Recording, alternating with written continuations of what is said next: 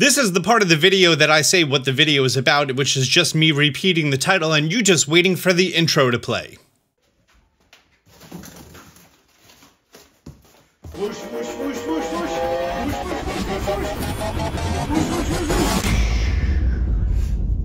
Austin John Gaming. I'm busy. I was recording and my computer just crashed. Like, I don't know, it turned off and now my world is missing. I also recorded the entire video and because I didn't finish recording it, all of the files are corrupted, so now I can't do anything. So now we just have to go into the backup files. We go to here, we copy this local data, and after restoring the files, yay, there we are again. In today's video, we're gonna be talking about your spheres. Oh, I just realized you have shorts under here. Good job, devs. There are 6 different spheres you're going to be getting your hands on throughout your time playing Palworld: the Pal Sphere, the Mega Sphere, the Giga Sphere, the Hyper Sphere, the Ultra Sphere, and the Legendary Sphere. The Pal Sphere you're going to be able to craft at the beginning of the game as far as level 2, the Mega Sphere at 14, Giga at 20, Hyper at 27, Ultra at 35, Legendary at 44. And their power is somewhat diminishing. The Mega Sphere from the Pal Sphere has a catch rate twice as high, Giga Sphere is 43%, then 30%, then 23%, then 16%, but that number is not nearly all that's factored into how a pal is actually caught. Whenever you go to catch a pal in the wild, your ability to catch it depends on a few different things. 1, the species of pal. 2, the current level it is. 3, the current health amount that it has left. 4, if it has any statuses like on fire, shocked. What type of sphere you're using also makes a difference, as well as if it's facing you or it's facing away, how many Liftmonk effigies you already have, and some few other things like, is it an alpha or is it a lucky? This level 4 Catava has a back bonus of 31, and this non-lucky Catava has a back bonus of 40. This level 3 Catava has a back bonus of 45. And right here, I have a breakdown on the total amount of resources that's required for you to go ahead and craft these spheres. This is the amount of resources to craft 10 spheres, mostly because some of the later spheres require cement, and that's made at a rate of 1 to 10, so for these to be even numbers, 10 just seemed easier. You're also going to have the option to craft carbon fiber using wood, which you should absolutely never ever do unless you have an extreme overabundance of wood. You should always reserve your wood for charcoal. I'm going to assume that you are going to be making your carbon fiber via coal. For you to go ahead and make 10 Pal Spheres, you're going to need a total of 80 stone and 30 wood. Some of this stone is going to be converted into Pal fragments, and that's how all of these numbers are actually written up, such as ore is going to be required to make ingots. So once you're making Mega Spheres, you're going to need 20 ore to make 10 ingots for 10 spheres, so we have 20 ore listed here. This is your most basic resources that are required for you to make your spheres in the game. So anytime that I'm throwing spheres and they have a 10% chance to actually catch, I'm going to be throwing the base sphere. It's only once it's below 10% that I'm like, okay, the next level up is always better. Now, an important core concept is that this guy right here, Vixie, if Vixie is working at your camp and going over to a ranch, then anytime that Vixie is going to be present, you're going to be getting Pal Spheres as well as arrows and coins absolutely for free. That has to do with Vixie's ability, which is called Dig Here, and it sometimes digs up items on the ground when it's assigned to the ranch. In my mind, as long as you have a Vixie, you get free Pal Spheres, the base level ones, not like, you know, anything better than that. So because the base Pal Spheres are, in my mind, completely free, when I'm over to a land ball and has a 51% chance to catch, I'm definitely 100% of the time always going to throw a base Pal Sphere. And honestly, I'm not even going to wait around to see if it's going to catch. This level 1 Catava, 57%, great. I'm just going to move on. I'm just going to go to the next pal, and I'm going to rapid fire through everything. I'm going to catch all of these pals, or not, actually, it doesn't really matter. I'm just throwing these Pal Spheres. If they catch, they catch. If they don't, they don't. That's absolutely fine. The fact that a lot of these pals are timid in their attitude if I don't initiate combat, and they're just going to run away, making the back strikes even easier, sign me up for all of that. See, that one deflected for, because he aggroed on me, but we're still at 51% thanks to my effigies. That guy up there, what's your catch rate? 1.79%. And with a level 2 sphere, 17%. So in that situation, I would definitely use a level 2. Because I've already unlocked level 3, we're at 34%, the Ultra Sphere is at 86%, and a Legendary is at 93%. Because that Ultra Sphere to that Legendary Sphere is somewhat of a diminishing return, I am probably just going to be going for a regular Ultra Sphere at the 86%. Nice. And the sooner you actually go through the beginning of the game and you start doing this reckless catching, the sooner you're going to be power leveling through the beginning of the game, which I definitely 100% of the time recommend. Oh, great. Got Pal Spheres in that chest. The only reason I don't have over 100 Pal Spheres right now is because of corrupt footage that I already did all of this so many times. And even if the math made it exactly the same amount of resources for the same amount of percentage chance that it can catch, the one thing you're not taking into account is your actual time. Your time is valuable.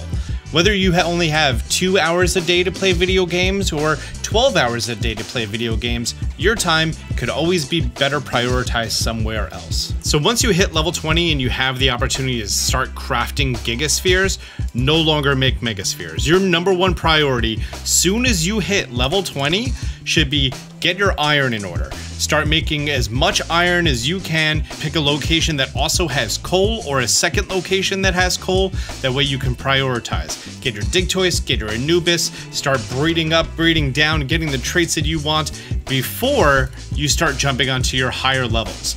And chances are, just by doing all this mining and resources, you might actually just hit level 27 and have the ability to make hyper spheres. Now, once you start getting into the Hyper and Ultra Spheres at level 27 and 35, you start running into a little bit of an issue because you have to have the bone and the Pal Fluid. Now, if you caught yourself your level 1 Wandering Merchant at the starting area, fantastic. If you don't have yourself a Wandering Merchant, here in the middle of the desert, it's going to be a little warm, so you have to have heat protection. I'm pretty sure level 2 in the middle of the day. But once you make your way over here, whereas a lot of the Wandering Merchants that you're going to be finding in the wild are level 30 or higher, this guy's only level 12. Meaning that you can catch him at a much lower level. And if you're level 27 and you have Hyperspheres, that Hypersphere with a back shot is a 15% chance to catch, and that's before any damage or anything else. Oh, I didn't expect you to do that, Rayhound. Okay, cool. Let's get out of here for, you know, crime and stuff. After you catch him, he's going to be selling you bone, and that's going to be half of your battle, and then it's only a matter of you getting Pal Fluid for you to actually make cement. Now, Pal Fluid, you get that anywhere you want, but just like how I was showing before with recklessly going and throwing those base Pal Spheres, and if you took my advice and unlocked the other starting areas, here at the Forgotten Island, you're going to be able to find Celery in the water everywhere. These Teefant, back bonus, I'm at 46%, 37% at a level 4. These Celeries, they're timid, they like to run away, 41%. And even without increasing my catch rate or increasing the drop rate of items or anything else, I'm going around, I'm getting all of these Pal Fluids that I need. In addition, Celery do have the ability to breed down to Anubis and other high powerful pals. 10 out of 10 recommend. These are the guys that you should be using anytime that you need more Pal Fluids.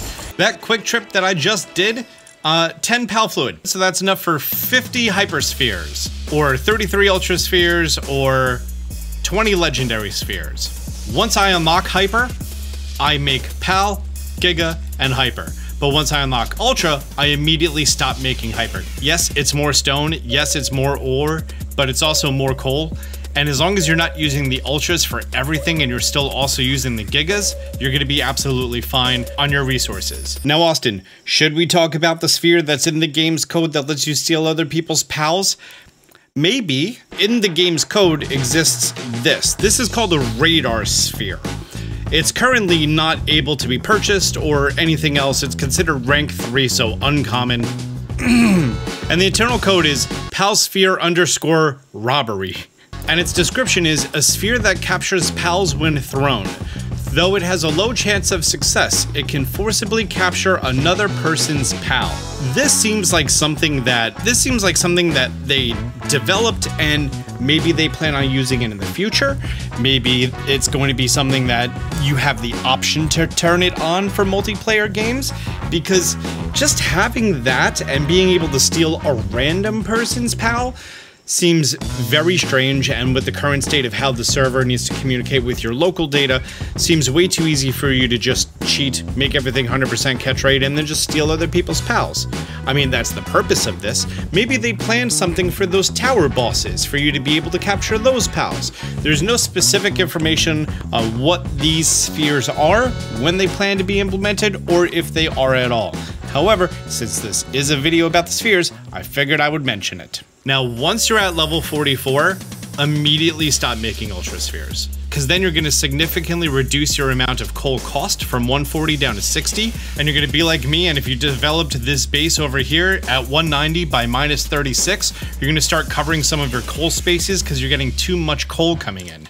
And you're going to want to start saving that for them just digging up more ore, because now you need twice as much. There's also a lot more stone cost, but stone is free, and you probably have a lot of Anubis doing work already. In the end game, I'm only using Pal Spheres, and I rotate some Trixies in whenever I need more. They also have arrows, which I don't really use, but okay for, you know, lower level guys. Giga Spheres, because they don't require any bone, or Pal Fluid, or coal, barely any ore. It's just gonna be stone and wood. You can make that for free. In fact, it's been a while since I made them. How much can I make right now without even trying? 66, and what's the only thing holding me up? I haven't refined palladium fragments from my stone, which I have 31,000 of. Every time I come back to base, I do my lap of gathering all of my items, put it into the cooler, make sure everyone's actually doing their job and picking stuff up, seeing how many palladium fragments I can make, which right now is, I can make the max amount, which is 2,000. My general rule of thumb is however much palladium fragments I can make, I typically make 2/3 of it. If I can make 300, I'll craft 200. And that seems to be the healthy distribution between palladium fragments, stone, making ore. Great example, right here with charcoal, I can make 1,300 of it. I typically make 2/3 of that number. Also, devs, if you're listening, I would like to be able to hold this left button and it goes down. That'd be so very nice. I then make sure I have 30, 40, 50 gigaspheres, and then I put the rest of my resources into my legendary spheres. I see what I'm going to need more of in the future, which is palladium fragments. I just told them to make more, and we're good. And there we go. Those are the spheres that I actually craft, and the ones that I don't craft because they're not worth the investment in items, the investment in time going around and gathering the items. And if you're playing casually and enjoying yourself, you probably don't want to be bothered with that. Stick to your base spheres, stick to your giga spheres that are going to not cost any cement, and then whatever your highest tier of sphere that you can craft is gonna be, do that. But then again, it's your game. It's your playthrough, it's your experience. Feel free to play it however you'd like. This just seems mathematically the best for your time and resources. This video was actually requested by someone in the comments section, which if there's anything you have a question on, or you already discovered the answer for yourself, but throughout your time playing the game, leave it in the comment section down below. Back in radio, there was a mindset that was anytime that you have a caller who calls in, that caller is asking a question that 1,000 people are thinking. And you, leaving that comment, are going to be asking a question that 1,000 people are thinking. So whenever you leave a comment like that and it's a great question, heck yeah, I'm gonna make a video on it, because heck, it might have been something that I thought about myself too. Like this math is actually something I did the day after release, and I just shared it with my buddies, and I, didn't have this channel then, but now that we're here and it's a real channel, we're going hard in the paint. Thank you so much for being here. Till next time, for Austin John Gaming, Austin John out.